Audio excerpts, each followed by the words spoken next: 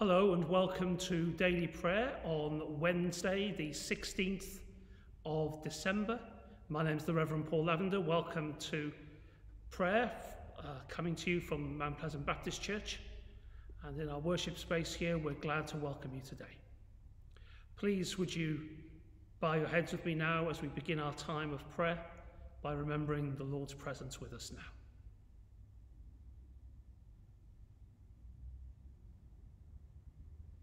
Psalm 56.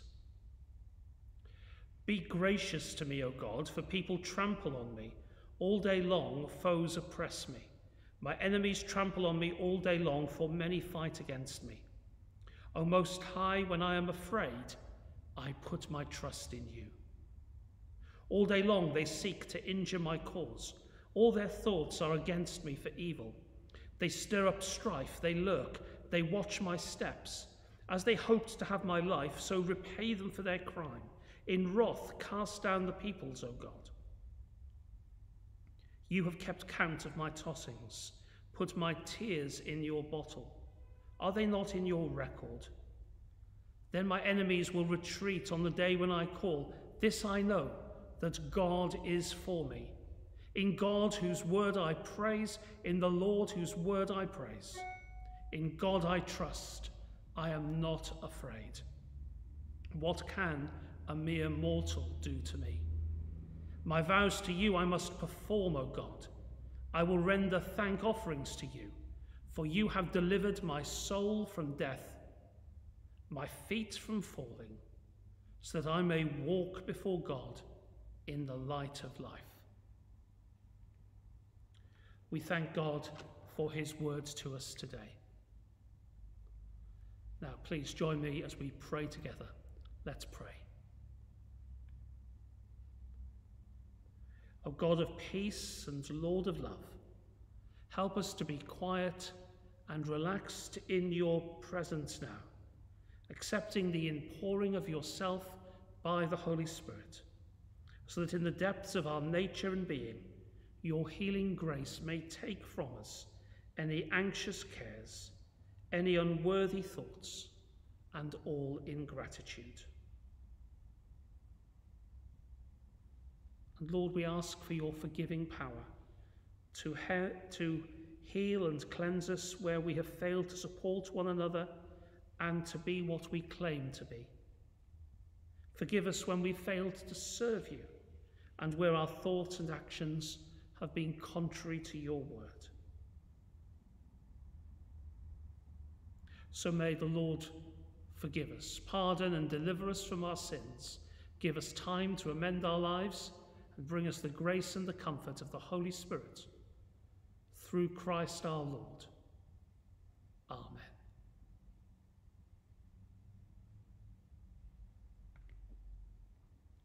Our Bible reading today comes from the book of the prophet Zechariah, chapter 8, beginning to read at the first verse. The word of the Lord of hosts came to me, saying, Thus says the Lord of hosts, I am jealous for Zion with great jealousy, and I am jealous for her with great wrath. Thus says the Lord, I will return to Zion and will dwell in the midst of Jerusalem. Jerusalem shall be called the faithful city, and the mountain of the Lord of hosts shall be called the holy mountain. Thus says the Lord of hosts, old men and old women shall again sit in the streets of Jerusalem, each with staff in their hands because of their great age. And the streets of the city shall be full of boys and girls playing in its streets. Thus says the Lord of hosts, even though it seems impossible to the remnant of this people in these days, should it also seem impossible to me, says the Lord of hosts. Thus says the Lord of hosts, I will save my people from the east country and from the west country, and I will bring them to live in Jerusalem. They shall be my people, and I will be their God in faithfulness and in righteousness. Thanks be to God for his word. Excuse me. I might have a sneeze, but I think I can pass it by.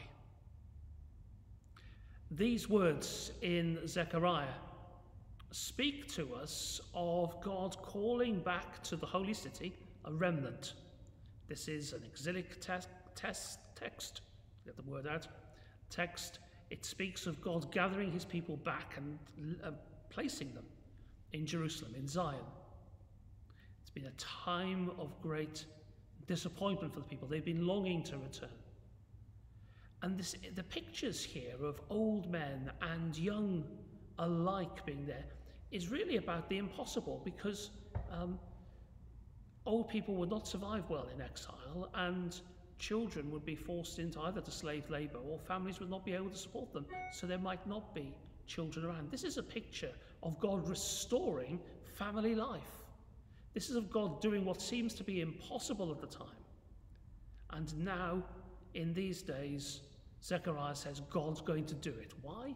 Because he loves his people, and he wants to be with them, as it were, in righteousness, in faithfulness, and he will restore them from the west and from the east.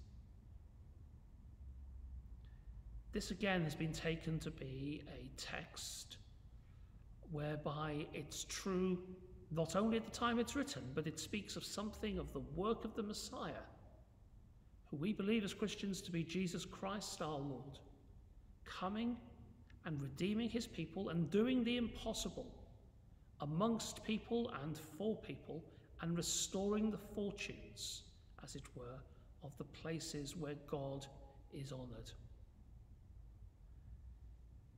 And wouldn't it be great if in our homes and in our lives and in our communities this Christmas we learned afresh what it is to honour God and to seek his presence, so that family life may be restored, and that what seems to be impossible with humans is deemed by God to be more than possible because of his faithfulness and his righteousness.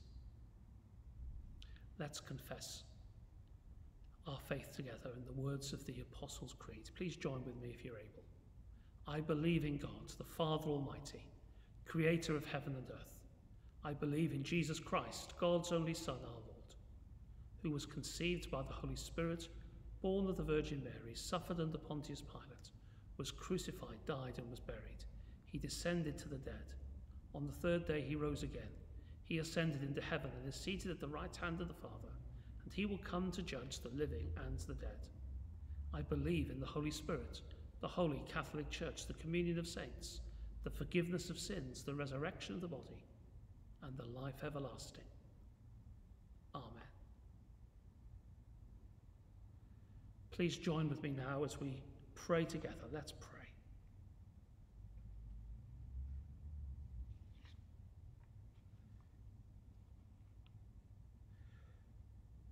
We thank you, our God, that your world is full of beautiful things, and you are Holy Father who provides richly for our needs.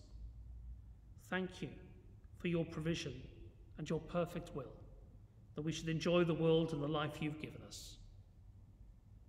Lord, hear us for those caught in the spirals of poverty, disease, unemployment, violence, and deprivation. Help us not to misuse our privileges or to rest content until we've done our utmost to help all who suffer.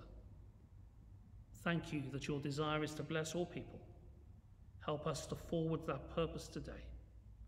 Lord, in your mercy, hear our prayer.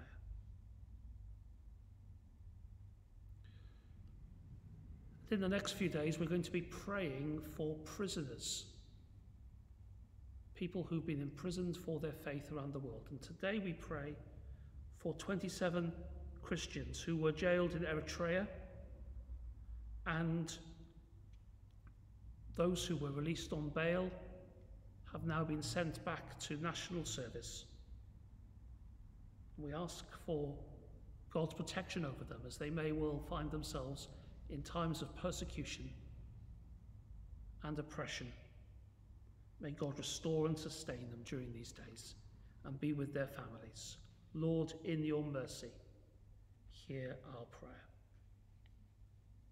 And then as we continue to pray for Christians in Bangladesh, we pray that God would encourage the many young women and men who are responding to his call to train at the Christian College of Theology in Bangladesh. May God confirm their calling and equip them to serve the cause of Jesus Christ in our country and indeed wherever he may call them. Lord, in your mercy, hear our prayer. Now we pray for ourselves and for any we know and love, especially in need of the Lord's Prayer at this time.